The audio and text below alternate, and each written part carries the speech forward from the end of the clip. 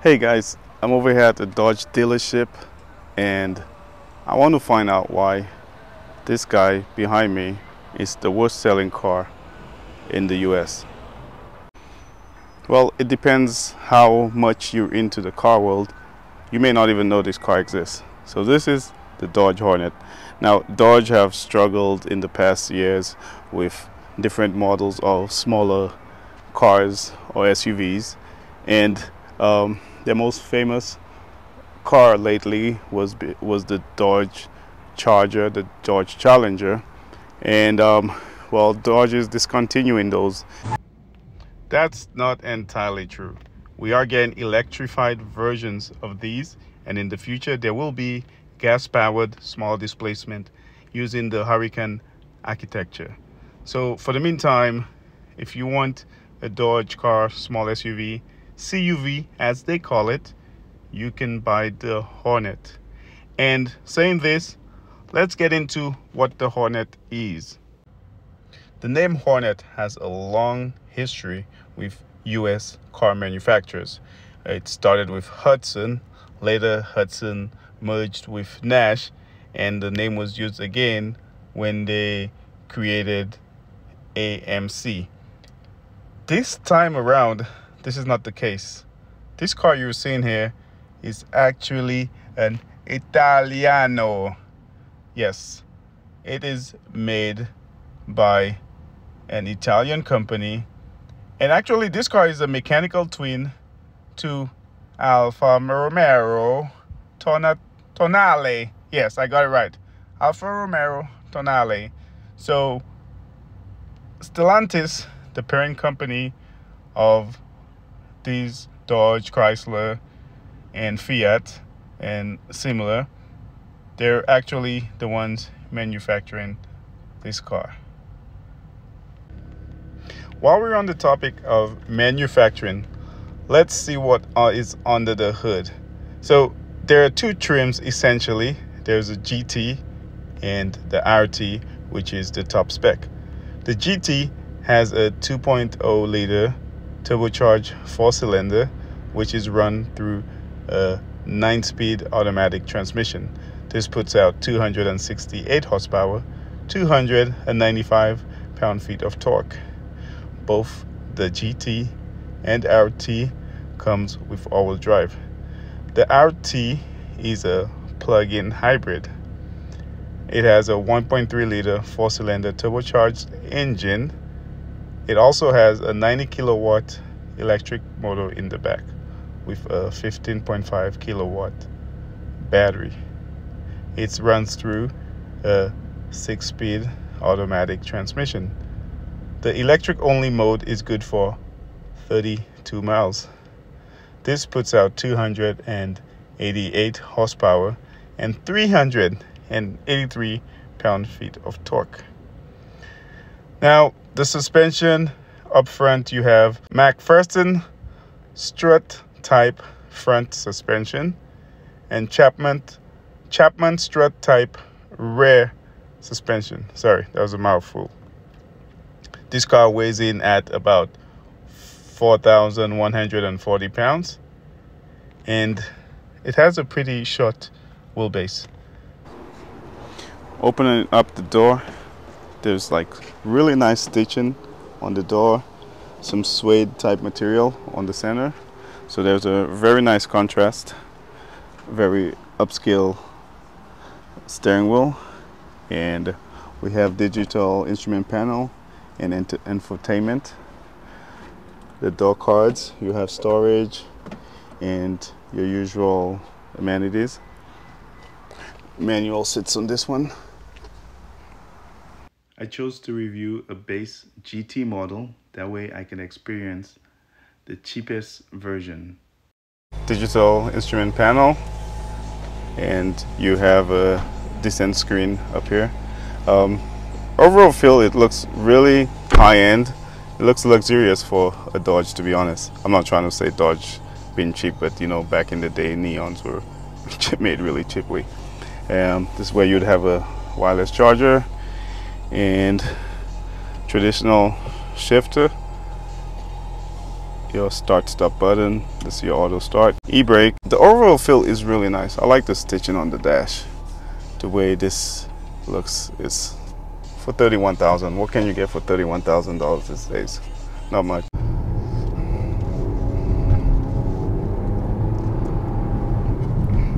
So we're setting off here, and on acceleration you could definitely tell it's a 4-cylinder.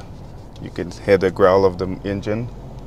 The acceleration is decent. I don't know the exact specs, but I'll post it up here. Right here, while waiting for the light, we have some steering wheel controls, manual HVAC buttons, and we also have screens. So I really like the mix of digital and physical controls. That kind of like makes me feel good, like I'm kind of in control. So let's listen here.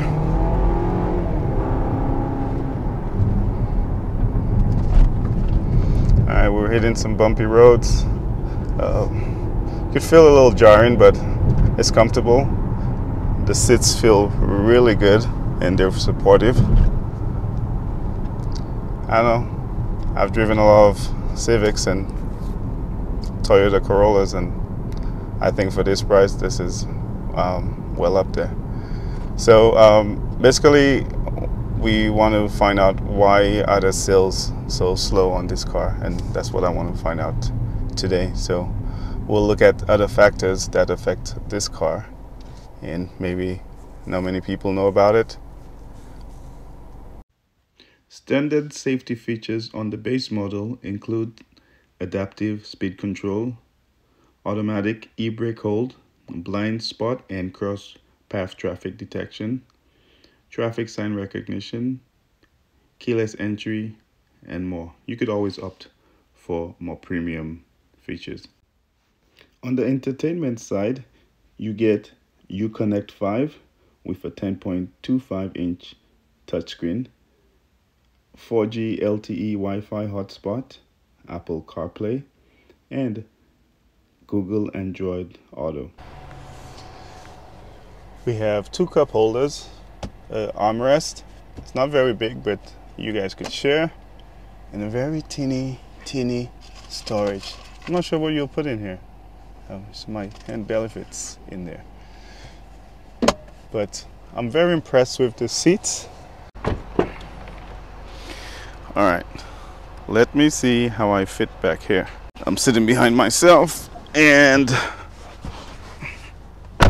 my knees touch, but it's not a big deal. Like I could just kind of open up my legs, and if there's nobody here, I'll be fine for a very long trip, Vegas road trip. Cup holders back here in this pull down armrest, and we do have, what is this here?